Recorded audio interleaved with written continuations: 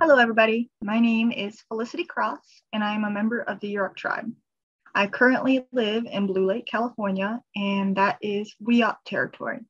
I'm a student at Humboldt State University studying environmental resource engineering with a focus in water resources and water resource management. I am also earning a minor in geospatial analysis. So today I'm going to be talking about an outreach program that I'm going to be working on this summer using unmanned aerial vehicles, which are drones.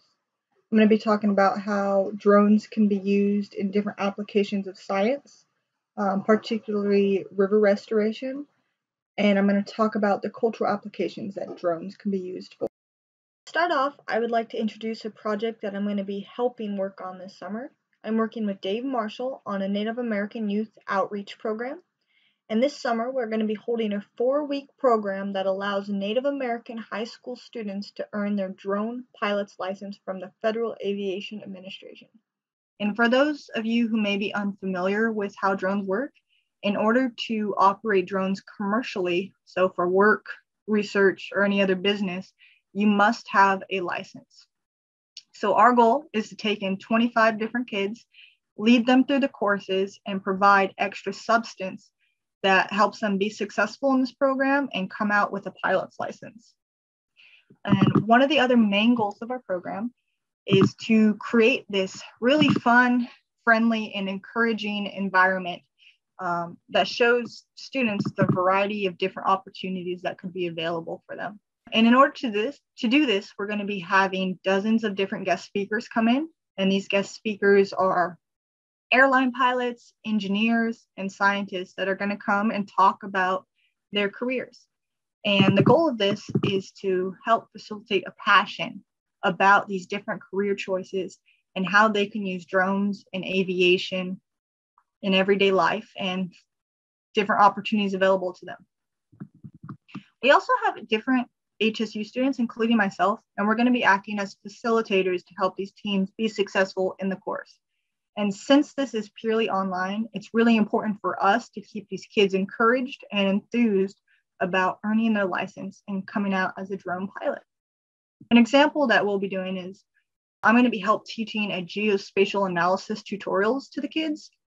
And this is going to show them real-time applications of drone footage.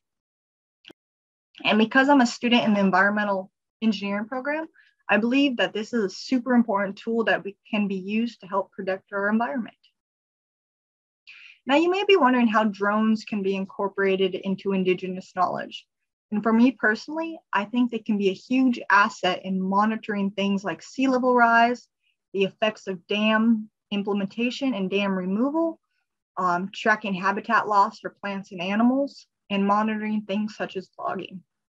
Having recent and real-time imagery to help spread awareness and the changes occurring can also help us advocate for the further protection of the resources that we consider precious. Now, an example of how drones can be used and incorporated to Indigenous knowledge is the Klamath River. Now, me and my family, we fish on the Klamath all the time. My grandpa grew up in Requa, and he has been a very big cultural advocate for the Yurok people. And for the Yurok people, the Klamath is the heart of us. It's what makes us go around.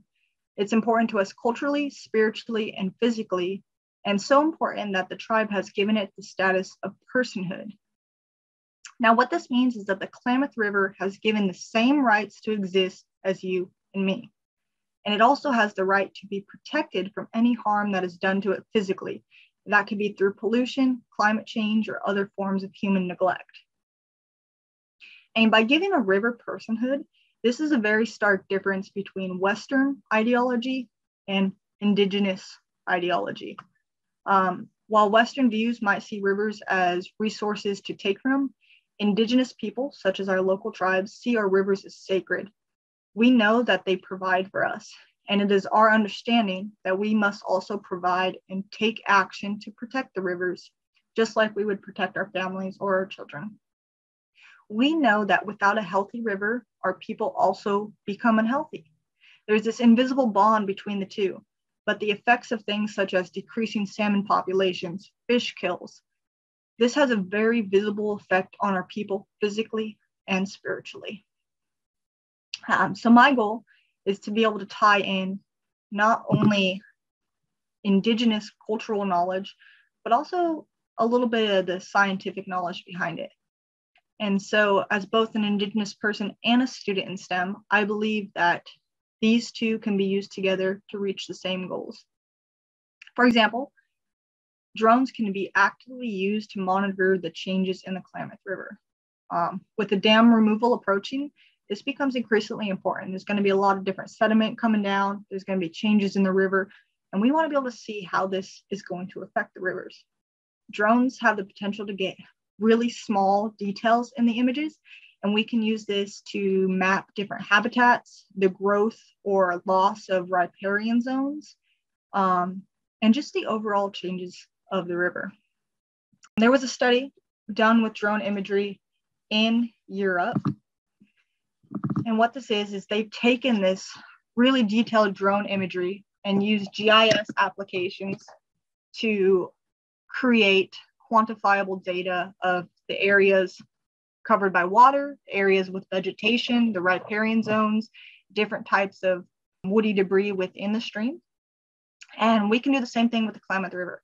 By being able to monitor it on a regular basis, we can actively see the changes in these types of areas. And that can help us petition for water release or, things such as dam removal. And this can be incorporated across the US in order to facilitate restoration sites and river protection. Additionally, apart from scientific applications, I think that drones can really help facilitate the spread of our culture. Though many tribal members live near or on the reservations, there are many who do not live in the area. Therefore, they do not receive the same cultural teachings as we do. And so I think that the drone footage can be used to create 3D virtual learning environments for restoration sites such as Sunag Village. And this gives the ability of tribal members who don't live in the area to experience part of what is dear to us. It's not the same as setting foot in the village, but it's something I think that we can provide to people out of the area to help them become closer to their culture and learn more just about our indigenous approach to things. So in conclusion, I think that drone technology can be an asset to an indigenous approach to land protection and water rights and just protecting our overall environment. And I think by combining indigenous knowledge and cultural practices with parts of Western science, we can achieve all the goals we want to. Thank you.